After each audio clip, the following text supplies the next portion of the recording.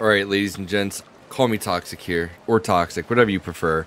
I'm going to teach you how to sail a boat. It's pretty easy. I'm going to teach you how to turn wheel in the most optimal levels. It is truly game-changing. Alright, it's going to be a quick video, I promise you. Here's your boat.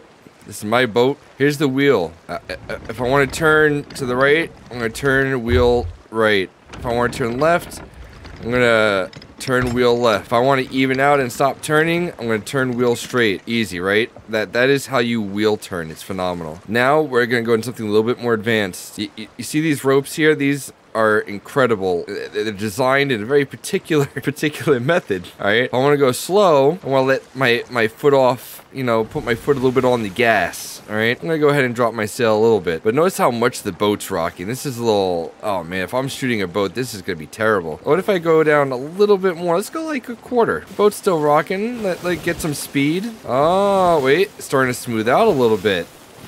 Interesting, right? Now that we have a little forward momentum, boat's not rocking as bad. What if we drop a little more? Almost all the way.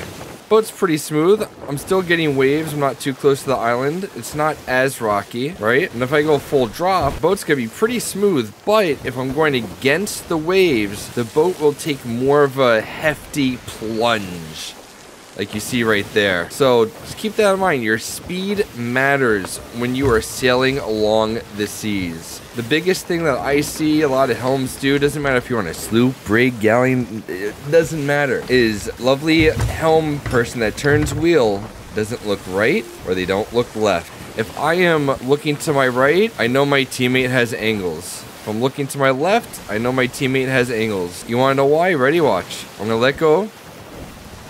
I'm gonna go straight to the It's almost like the same angle. I will tell you right now, as a helm, you want to be able to look at your surroundings while you're gaming. Alright? You want to be able to make sure you're giving your buddy angles or you're giving yourself angles just by looking left to right.